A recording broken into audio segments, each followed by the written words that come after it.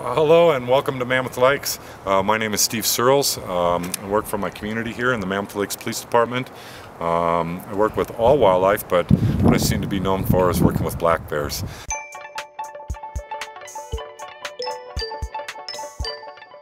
Every once in a while we have a bear that is nesting or sleeping or denning in a place that isn't appropriate. We have an example of that today, and so we're going to go take a look and ask this bear to move on to a more appropriate spot for him to bed up. What should we expect to see? Because you were saying we might expect to see the bear might be very thin, you know, because it's just coming out of hibernation.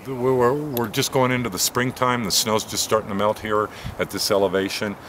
This bear hasn't eaten in 5 months, and so he's lost, you know, probably 40% of his body weight. But I was with him yesterday. He's looking good.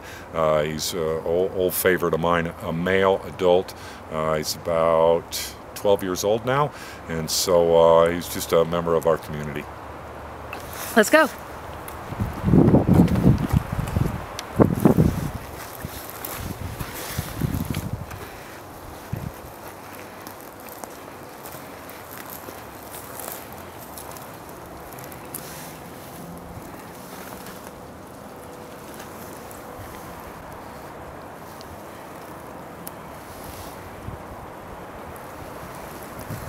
I don't see him, but I think that's his back right there through those posts. Okay.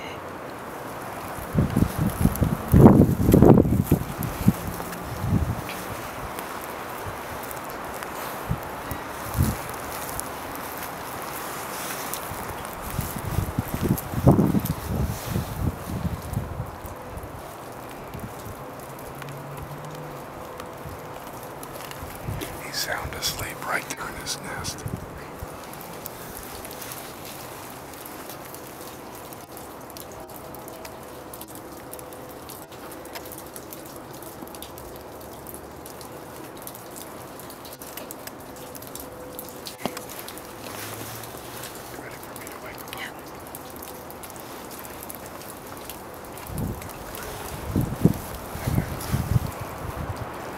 Hey, hey, wake up.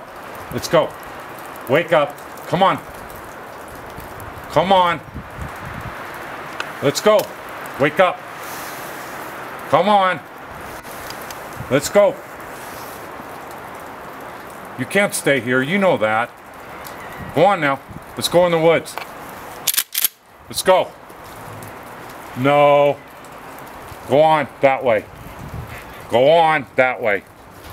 Go on now, move.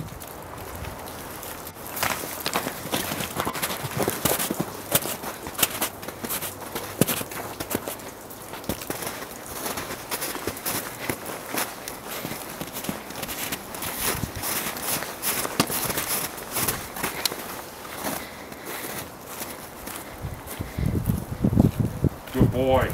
Good boy. Go on.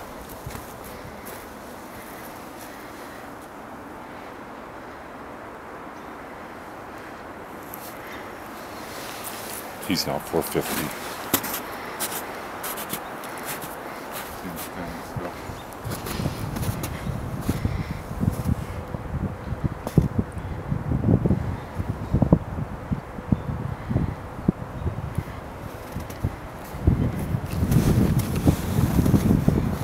So what do we just see?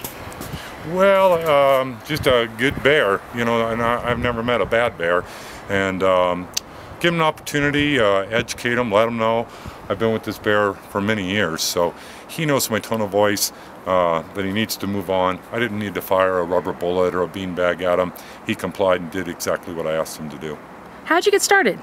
You know, I'm just the luckiest guy you'll ever meet. My community had faith in me, let me try some different things. I had no idea that it'd be as successful as it is today. So from what I hear, you went from asking to kill bears to figuring out a way to actually coexist with bears. You know, we have, because we live in such prime bear habitat, we have an abundance of bears in this area, about 1 per square mile. One of the obvious things was to cull the bears and bring those numbers down. We never had to resort to that. We do have full capacity for the habitat, but by keeping these bears alive, it doesn't allow other bears to move into our community. We actually have the fox guard and the hen house. Our bears are an asset to us, not a liability. And you talk about how the community actually embraces the bears?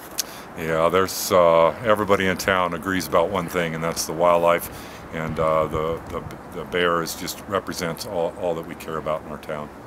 Talk about the intelligence of the bear. Bears are incredibly intelligent.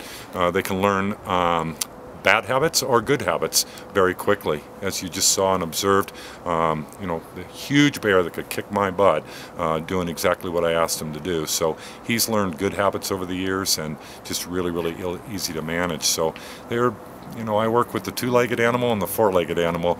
Some say that the four-legged is smarter than the two. Do you have any tips for anyone out there who's going hiking or camping and they come across a bear? Just don't feed them. That's the whole thing in a nutshell, is don't feed bears, and you won't have issues. When you see a bear, enjoy yourself. Thank your God. Hug your kids, kiss your wife. It's a beautiful thing to see. Don't approach any wild animals. Always give them, plenty of room to move away from you. Don't corner them or get too close to them. But other than that, I get that question a few times a day. I encourage people to enjoy it.